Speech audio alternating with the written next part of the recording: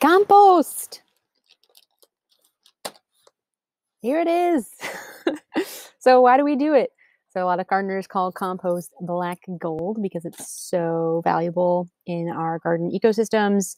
You can buy it in a store, but you can also make it yourself, which is what you're going to learn how to do today.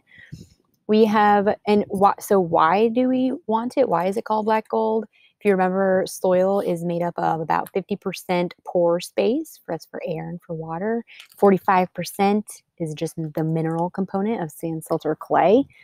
And then just 5%, this 5% wedge right here is organic matter, but it plays such an important role of cycling nutrients, making those nutrients available for plants to take up and turn into their cells, holding on to moisture, providing habitat for other beneficial organisms, like all of those things. So huge, important role. And if we make it ourselves, we help to create a closed loop system in our gardens, which is a really key component in sustainable agriculture, is looking at our wastes in terms of the weeds that we're harvesting, the weeds that we're weeding, or plants that we harvest that we can't actually use because they're rotting or whatever, and turning that waste into a resource instead of having our compost hauled away by the city and then buying it back again from the store. So better for the environment, better for us, better for our wallets, better for everything. So there's a lot of different types of compost and ways that you can make compost happen. And really, compost is just a form of controlled rot. Things are gonna rot. If I leave this stick out long enough, microbes are gonna do their things and break the stick down over time. Compost is just sort of a way to speed that process up, and there's a lot of different ways you can do that. So the first method I'm going to talk to you about is the hot pile. It's called the hot pile because it's hot. It can get actually up to like 140 degrees Fahrenheit or 60 degrees Celsius, and is really efficient and effective at breaking down organic waste. So these compost piles can produce compost really quickly, but they require a lot more attention. So a 3-bin system is common if people are doing this type of compost at home. They've got their first bin for adding new material to, then they turn it over. Actually, some people do it daily, but I do it weekly. So turn it over daily or weekly to keep adding in oxygen. We'll talk about that later. They put it into a second bin, which is closed, where they don't add any material, but they're just turning it.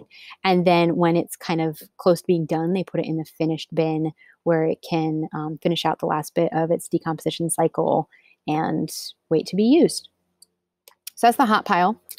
The cold pile is for people who are a little bit lazier about their compost or have the space or time to wait. And like I said, anything's gonna rot given enough time.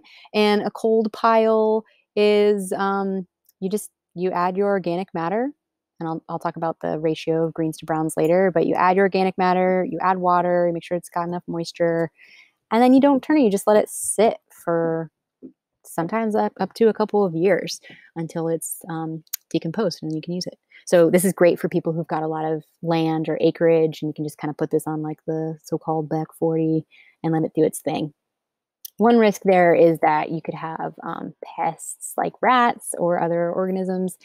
I guess if it's out far enough, that might just be fine because they may just be helping you do that decomposition.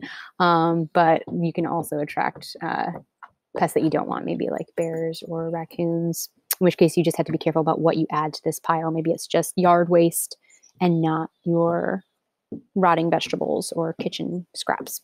All right, another way to compost is with worms. It's called vermicomposting. This is actually my favorite way to compost. I have a YouTube video about my worm bin that I will link to in the speaker notes below. It lets these worms do your work. So you've got some limitations of what you can feed the worms. They don't like acids or onions, no meats or cheeses. But it produces super rich compost because the worms break down the organic matter and they produce castings or poop that are really high and rich in nitrogen and phosphorus and potassium and those things that your plants need to grow. There's a lot of ways you can make worm bins. One way that you can make it is lets you do worm composting indoors, and it just uses a couple stacked Tupperware containers that you drill holes into for drainage and air. And you add bedding to and the worms and your food scraps, and it's great. You can keep it inside. It doesn't even smell bad. People will be very surprised when they open the lid and you're like, oh, that's a worm bin. I even know a person who has a worm bin coffee table. Bam! Mine's actually outdoors, and it's a little bit bigger, and it's also a bench, which I really like. Those are the same kind that are in the Steak and Satellite Garden, if you've ever seen those. All right, sheet mulching is I included it in the composting section because it is a type of compost. It's a way to sometimes kill grass, if that might be a goal, or just like create some good organic topsoil. It's a non-invasive way to make garden soil instead of like digging up the sod and tilling the soil. It lets things rot. It just takes a little bit more time and maybe some patience. And this is a layering of lots of different materials.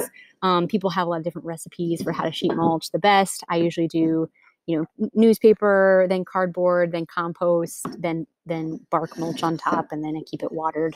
But there's lots of different ways that you can do sheet mulching. You maybe have seen people do this, like out in their front yards for their gardens. Leaf mulch is another type of compost, but is specific to leaves. Oak leaves are really great for this.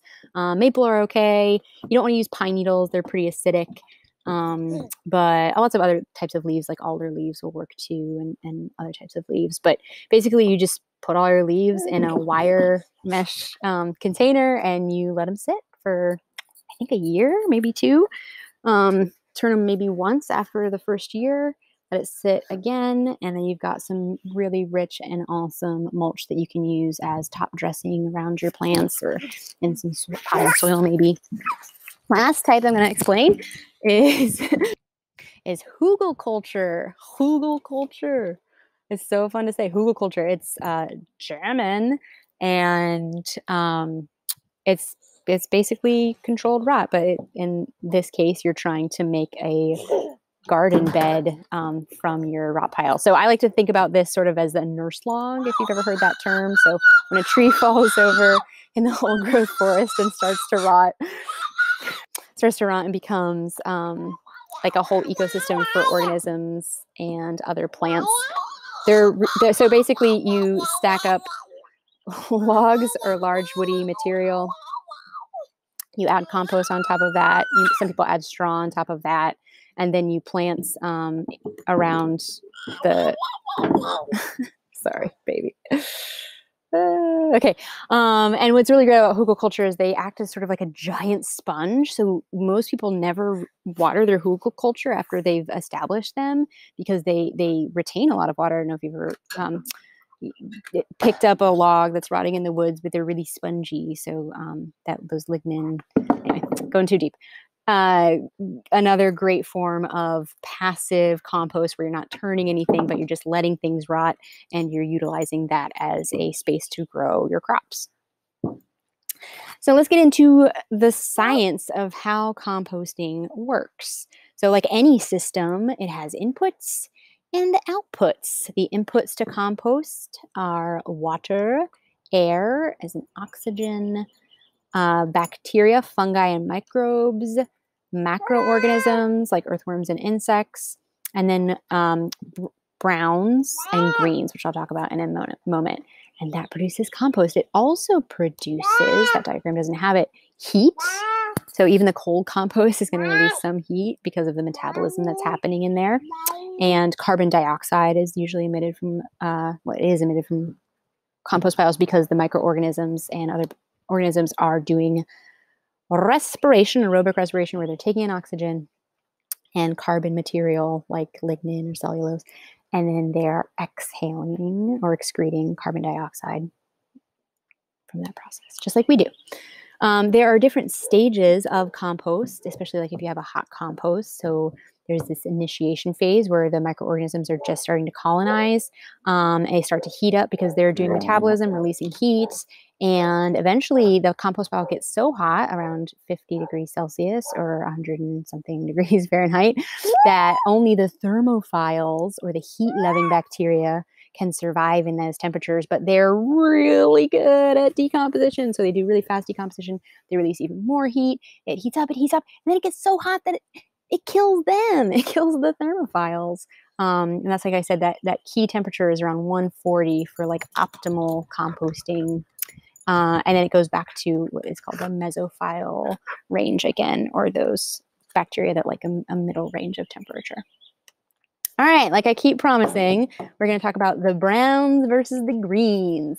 So in a healthy and active compost pile, you will want a good mixture of browns to greens, and that is carbon to nitrogen ratio. So the ideal ratio here is 30 to 1, 30 parts carbon to 1 part nitrogen.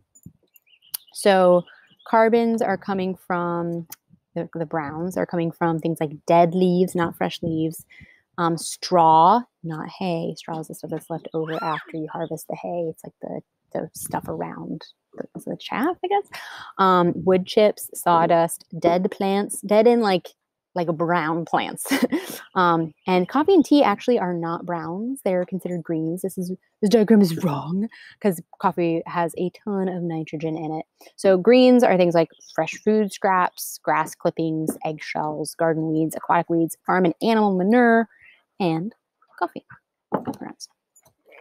So you want that ratio to be nice and 30 to 1. So a lot of people get smelly or greasy compost. And one of the reasons why that could happen, there's a couple, is that they might have way too many nitrogens going in, which are their food scraps, and not enough carbons. So you can add carbons by, like putting in hay, shredded newspaper, just finding something that's going to act as a brown to balance out those greens. Moisture, a lot of people don't think about this, but compost piles need to be kind of the moisture, we think about it as a wrung out sponge. So wring out a sponge and then hold it in your hand. That's about the moisture you want a compost pile to be. Not dripping like this sponge, but like wrung out. And people actually in this region have to water their compost in the summer. I like to keep a cover over my compost, like a tarp or a lid, and give it a really healthy dose of water, like a few gallons, sometimes weekly, to keep it moist. You might want to dig down in a little bit just to see, poke your finger down in and see, like, oh, is that moist in there? They also need oxygen to be super productive because those little bacteria need the oxygen to do their metabolism. And this is called aerobic decomposition. So aerobic, like aerobic, I'm doing an aerobic workout, and the oxygen, those bacteria also need oxygen to do cellular respiration, right? Aerobic cellular respiration. That's just a picture of bacteria. They're kind of boring looking.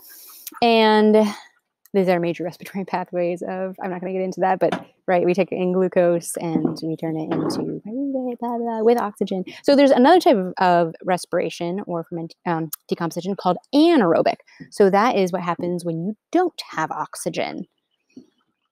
And this is actually sometimes a desired form of compost, but usually at home, if you're getting anaerobic decomposition, you usually don't want that because it produces a lot of bad smells, like nitrogen in the form of ammonia, which smells really bad, and sulfur,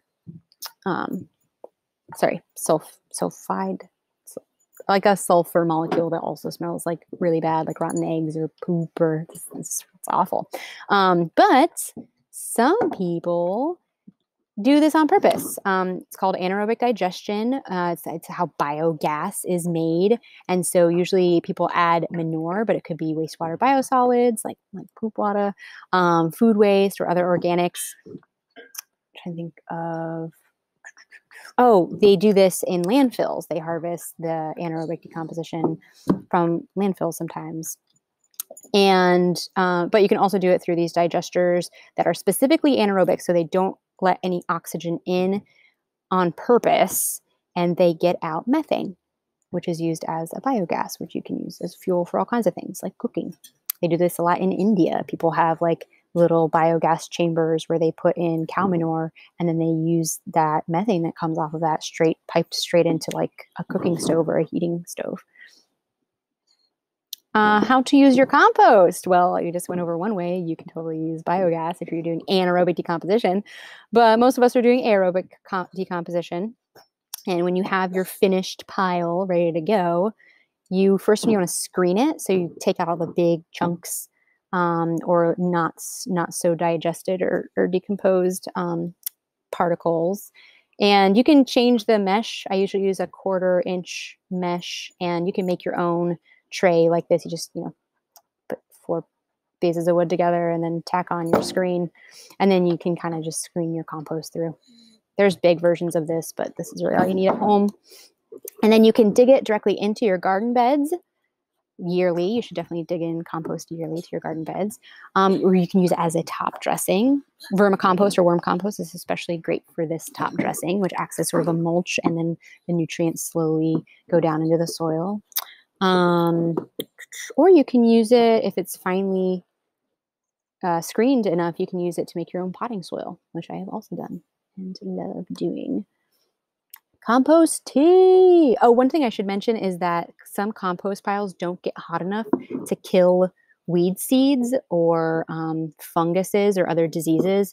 So if you're not doing a super hot compost pile that you're kind of taking, you're monitoring the temperature of, then you want to be careful about what you put into your bins. You don't want to put in things that are going to be pests or weeds in your garden in the future. Right? I never put in morning glory or bindweed into my compost because I do not want any of those little roots or seeds to be in my soil for the future. Okay, you can dig it in. You can use this top dressing. You can make potting soil out of it, or you can make compost tea. Yes, that's the thing. You basically brew. Sometimes I use a sock, like it's just an old sock, and I don't use an aeration system. Although you can, it makes like way healthier tea because it activates those bacteria. But you can just soak your, like, a little bit of compost in a 5-gallon bucket. You do have to use it fairly quickly because it can go bad or rancid fairly fast. And then you can use it to water indoor plants or outdoor plants. Yeah, it's just like an awesome thing you can do with it. Whoa, that was probably too long because I was a little distracted by Babe. But to recap, there are many different ways to compost. It is super important to the health of your soil to add organic matter anytime you can. And this is one way to do it. It also helps to create a closed loop system, which we're trying to make in a sustainable agriculture. And there's a lot of really cool science behind composting, and you can get really deep into it. But as with everything gardening, just try it out, experiment, see what works, see what doesn't, modify as you go, and enjoy yourself learning along the way. The end.